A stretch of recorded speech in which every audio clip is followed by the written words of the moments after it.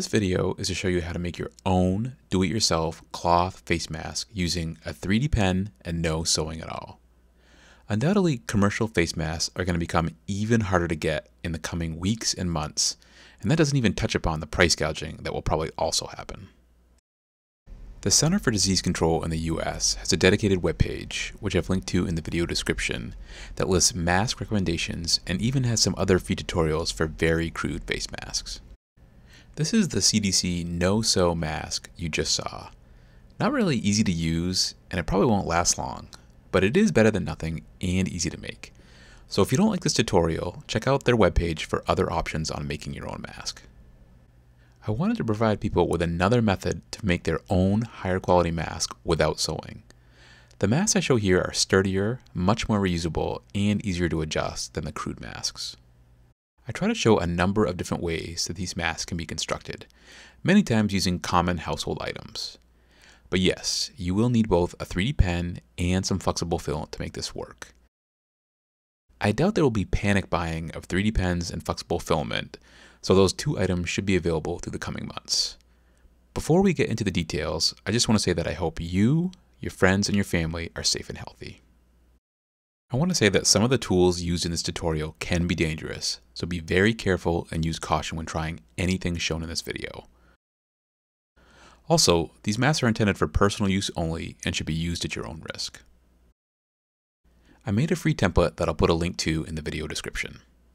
You just print it out, then cut out the mask outline to get the size of the fabric right, and then use the two strap tensioners to pen over.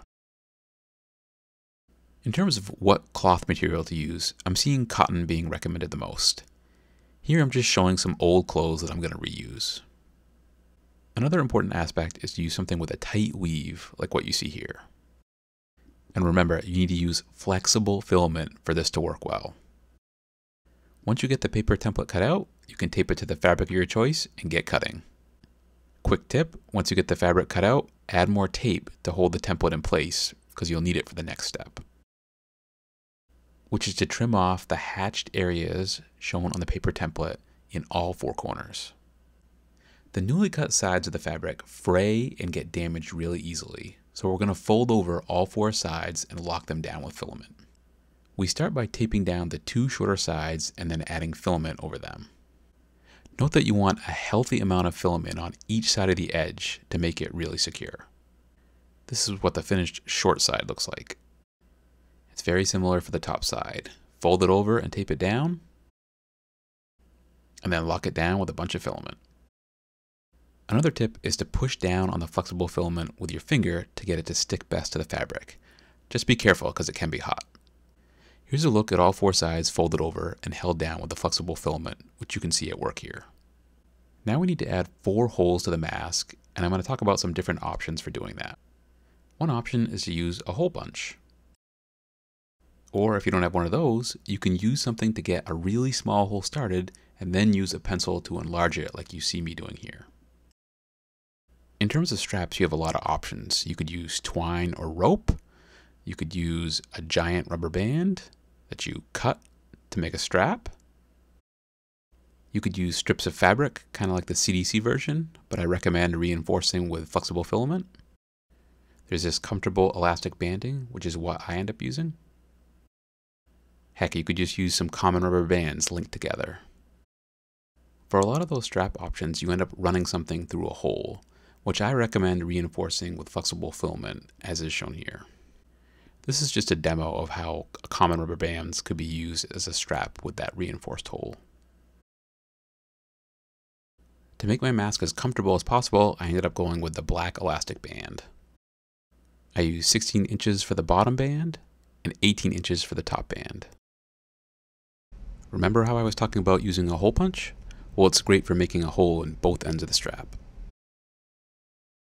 To secure the strap to the mask, I would create a plug of flexible filament through both the hole in the strap and in the mask. Once I had that part of the plug made, I would put another layer of filament over the top of it. Then I would flip the mask over, use some tweezers to make sure that the hole and plug are exposed, and then I repeat the process on this side. meaning I complete the plug and then go over it with another layer. Both straps are now attached, and you can see that the straps are really on there. To make the straps easily adjustable, we need to pen out what I'm calling the strap tensioners. These are also found on the paper template you print out, and you just need to add some wax paper over the top of them. Once you get the first layer done, add a second layer to make it stiffer. This stiffness gives more friction, which is how the tensioner works. We install the tensioner by poking a loop of the strap through the slot. Being able to pull on this loop from either side lets you either tighten or loosen the mask. Hey, look, there I am with the finished mask. Let's put this sucker on. So having the straps be a little bit longer makes it much easier to get the mask over your head. Once you get it situated on your face, you can start pulling on those loops to tighten the mask up.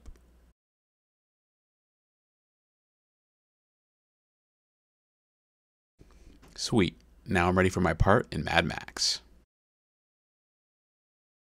I hope you're able to use this DIY guide to successfully make your own face masks. If you have any tips or tricks you'd like to share with others that you found while making your mask, please leave them in the comments below. I also want to add that if you have a 3D printer, you can also be printing face shields to donate to your local hospital. I've been working with other makers in my area to do this. Check out MasksForDocs.com to get involved. And as I said at the start, please stay healthy and safe, and I wish you all the best. If you're interested in learning more about how to use a 3D pen, check out this tutorials playlist, which covers all skill levels.